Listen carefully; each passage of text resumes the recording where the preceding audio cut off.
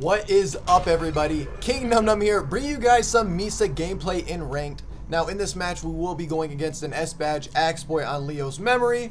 I will be playing Mechanic, obviously. That's who got the Death Note collaboration crossover skin.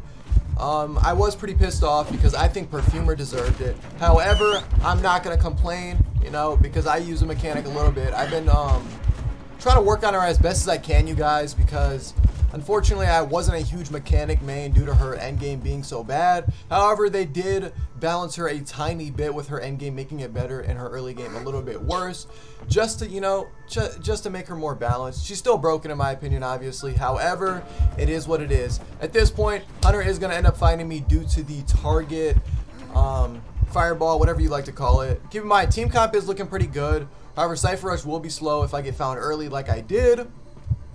Keep in mind, I'm just going to abuse Factory.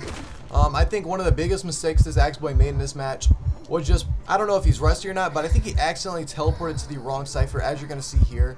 I'm assuming he wanted to teleport straight into Factory, end up teleporting all the way to Christmas Tree Gate, and I feel so bad because little things like this will literally throw the match, as you're going to see. This actually happened to me, unfortunately, when I was playing Hunter when I first came back. End up just throwing throwing everything. Made me pretty pissed off. Maybe just want to stop playing Hunter. But I kept going, you know. Reach Cyclops if you guys didn't see on the community post. But you're going to see me hide my bot. Why am I hiding it? I know he's going to find it. But I'm giving it time, so he's like, oh shit, where'd it go? I mean, he probably already saw it. Anyways, that's besides the point. I'm not a huge Mechanic main, but I am still learning, so keep in mind that, okay? So I'm going to hide it right behind this barrel.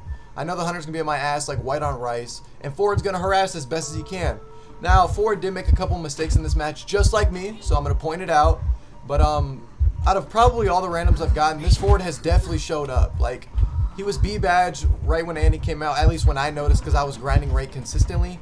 And I think he's like A-Badge 50 and below right now. You know, he's grinding, okay, y'all? He's motherfucking grinding. You see that the Hunter does have confined space, but I already assumed that for how fast he breaks pallets. End up swinging there. Unfortunate because I ended up vaulting way too early than he expected. Also got my speed boost back in time, so you're going to see that Ford end up actually hitting an amazing stun. I didn't get to show you guys because I switched to it too late.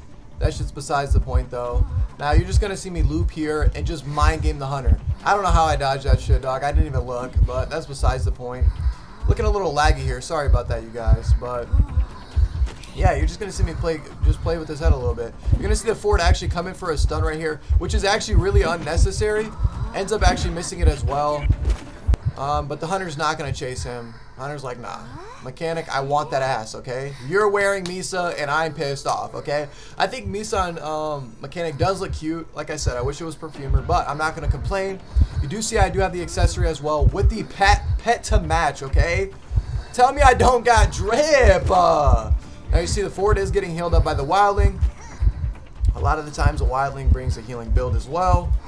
At this point, I'm just going to keeping him in this pattern. So he's going to walk straight through the pallet. Boom, and a pallet stunning him. It's all about mind games, you guys, a lot of the time against a lot of Hunters.